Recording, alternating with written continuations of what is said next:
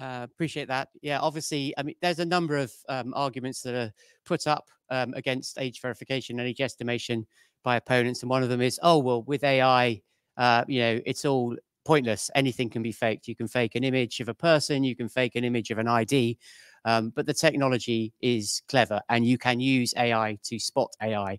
In fact, we have a joint project with the Swiss and with privately, who are going to speak later, and Tony's company, IDIAP, which is a group of academics who are very smart about these things, where we've actually been funded by the Swiss and the UK governments to find ways to use AI to spot AI.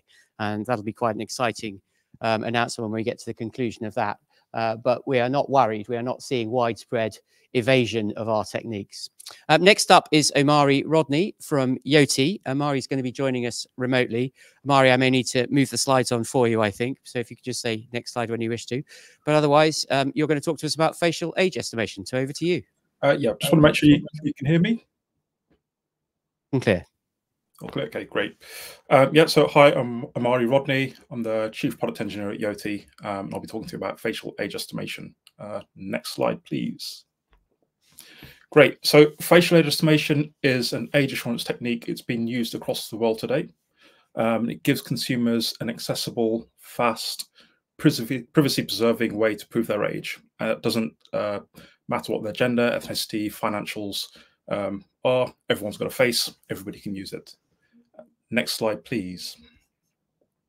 So the process is really simple. All a person needs is access to a device with a camera and their own face. They can look into the camera and then, using the same behavior as unlocking their smartphone or their laptop, their face is immediately analyzed. We estimate the age, their image is deleted, and the estimated age result is returned. Next slide, please. The results most commonly returned are an age over or age under. So, for example, we frequently see the results being returned as either ages over 21 or over 18, or there's the option to have an age under. So it could be this person is under the age of 16.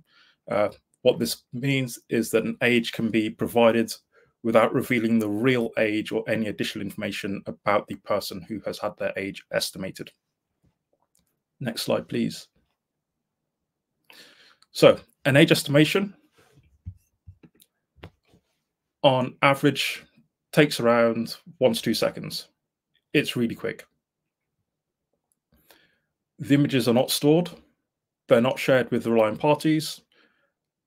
They're not checked against any pre-existing databases. So there's no need to be concerned about things like hard or soft linking of somebody's behavior to any unrelated activities.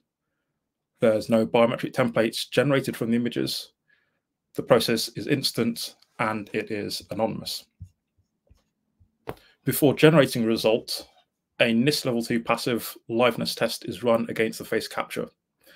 So this is to ensure that the face being estimated is a real live person, and it's not a video, it's not a picture of somebody else, it's not a 3D printed mask, or there hasn't been any manipulation of the hardware or input device. So in effect, people aren't trying to deep fake their way through the system. This can all be integrated through a flexible API, bringing the security and power of an anonymous age estimation into any website, app, or even a physical sales terminal. We've performed over 600 million age checks across all over the world, across a range of sectors. For example, we're operating in the adult industry, retail and gaming, telecoms, some of the largest social networks, dating and gaming.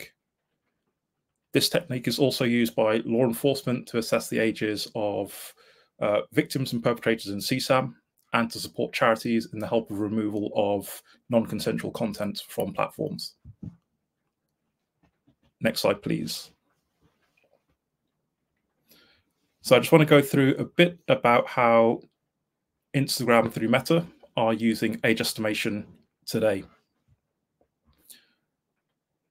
So with an Instagram account, when somebody changes their date of birth from below 18 to over 18, so perhaps there's a part of Instagram or Meta that they want to access that is age restricted, they're asked to prove their age. Yoti's age estimation is used to analyze the face of the person, perform a liveness check, and to confirm if the user is over 18. Yoti immediately deletes the image and returns the confirmation that the user is an adult or not back to Meta. This has proven to be a highly popular method.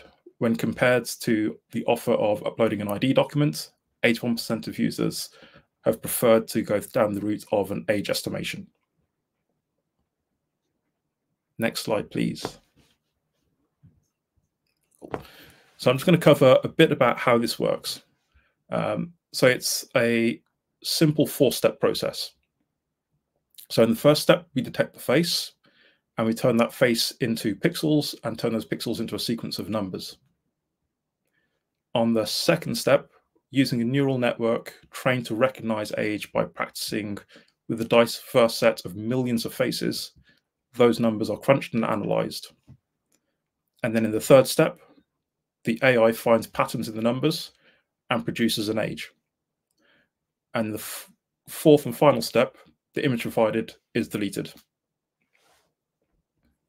Next slide, please.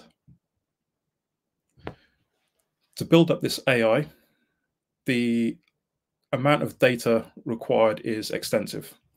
It's really, really hard to get hold of good data. It's really, really, really hard to get hold of good data in an ethical way. We've spent a long time working with our globally available digital ID app to acquire data with our users' permission.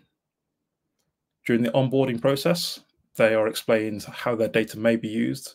They're given an opt-out, and at any point in time, they can always revoke the use of their data. Next slide, please. So over the years of developing this technology, we have been constantly testing and assessing how age estimation works and how effective it is across different ethnicities, across different genders, across different age ranges. And what you can see now is a table of how accurate age estimation is based on a specific age with a target threshold. And this is often used as a way of ensuring that even though an age estimation is just an age estimation, we can reduce the effective probability of somebody being estimated in the wrong age group to 0%. The benefits of this work over the last few years is that it now produces a set of repeatable and measurable processes and data that can show how effective age estimation can be in the real world. Next slide, please.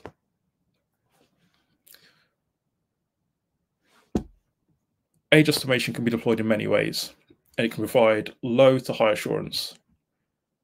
To reach a low level of assurance, we'd recommend that at least a liveness check is performed. That just ensures that the person being estimated is in front of the camera. To get to medium, we'd suggest that you have a liveness check with age estimation and independent testing, so that any partner or aligned party has a sense of credibility that the checks that are being performed to a high degree of accuracy.